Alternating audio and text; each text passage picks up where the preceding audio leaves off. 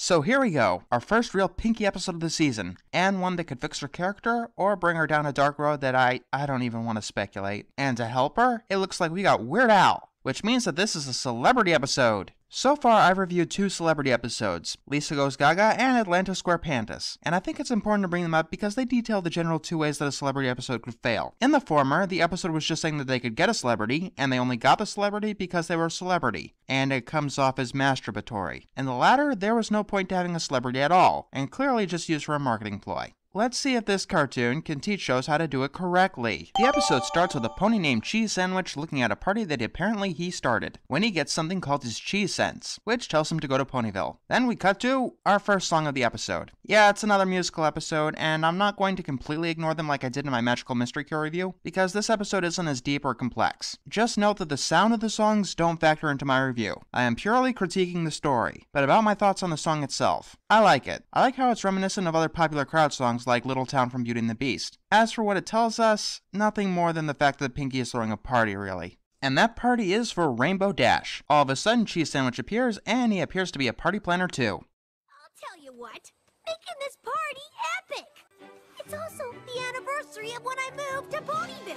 Who moves on their birthday? No, seriously. I know it's not really a major gripe, and in the long run it doesn't really matter, but that thought was on the back of my mind the first time I watched the episode, despite, or perhaps because of how unnecessary that detail is. Seriously, who moves on their birthday? She starts singing and uses the song to introduce himself. I'm going to get this out of the way right now so it doesn't become distracting. This is a Pinkie Pie episode guest starring Weird Al. It is absolutely hilarious. Speaking of Weird Al, remember those 2 extremes I mentioned earlier? Yeah, well, this episode gets it right. There are plenty of references to Weird Al's songs and his comedy, but I don't feel like it's being shoved in my face. And he is actually a pretty good actor. I see Cheese Sandwich and not really Weird Al until he starts singing, but that may be because I really know his music. Not to mention that he's an amazing foil for Pinkie. Now, one thing that does bother me is everyone getting enveloped in Cheese's party but almost completely forgets about Pinkie's. I know she tries to hide her emotions from them, but it still rubs me the wrong way. I think that they should have at least been a little more concerned, especially considering Party of One. Yeah, that's what she was like when she merely thought her parties weren't being appreciated. So, Cheese gets to work stroking Rainbow's ego, which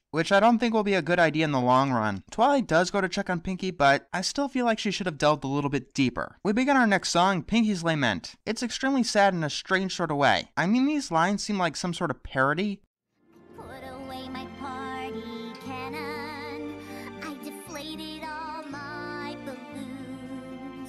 But the song is written and sung so well that it's surprisingly moving. I also love the triumphant turns that the song takes, and Pinkie's interesting facial expressions. Pinkie sees everyone loving Cheese's party planning, and then Pinkie gets an evil expression. Must not make reference. Must not make reference. Must not make reference.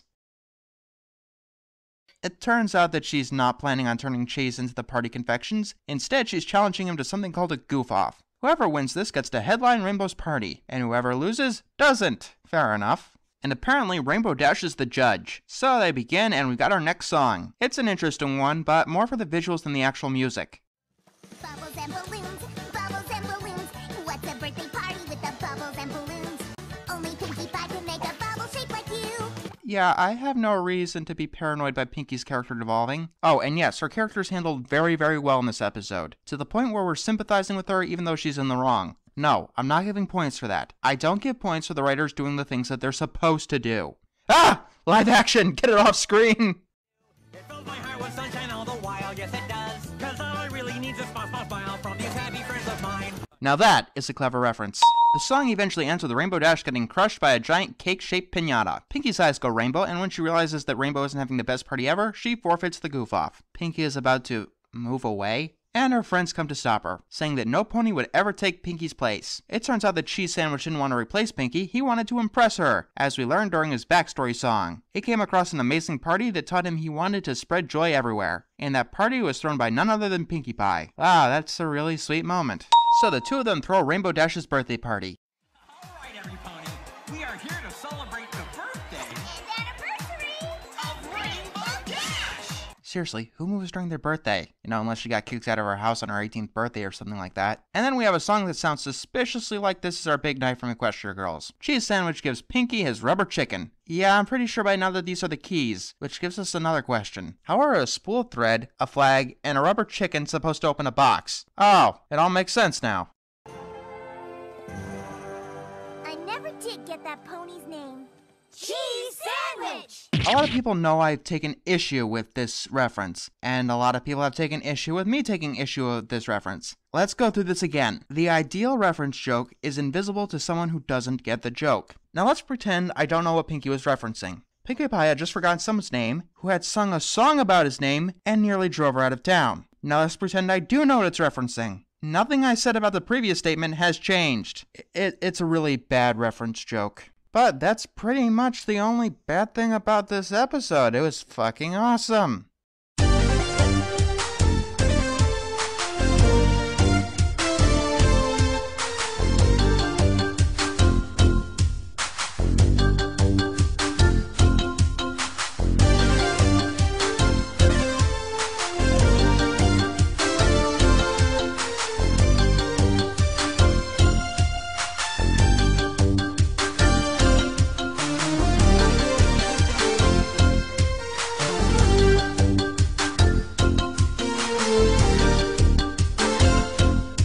So here we go, our first real Pinkie episode of the season, and one that could fix her character or bring her down a dark road that I don't even want to speculate. And to help her, it looks like we got Weird Al, which means that this is a celebrity episode. So far, I've reviewed 2 celebrity episodes, Lisa Goes Gaga and Atlanta Square Pandas, and I think it's important to bring them up because they detail the general 2 ways that a celebrity episode could fail. In the former, the episode was just saying that they could get a celebrity, and they only got the celebrity because they were a celebrity, and it comes off as masturbatory. In the latter, there was no point to having a celebrity at all, and clearly just used for a marketing ploy. Let's see if this cartoon can teach shows how to do it correctly. The episode starts with a pony named Cheese Sandwich looking at a party that apparently he started, when he gets something called his cheese sense, which tells him to go to Ponyville. Then we cut to our first song of the episode. Yeah, it's another musical episode, and I'm not going to completely ignore them like I did in my Magical Mystery Cure review, because this episode isn't as deep or complex. Just note that the sound of the songs don't factor into my review. I am purely critiquing the story, but about my thoughts on the song itself. I like it. I like how it's reminiscent of other popular crowd songs like Little Town from Beauty and the Beast. As for what it tells us, nothing more than the fact that Pinkie is throwing a party, really.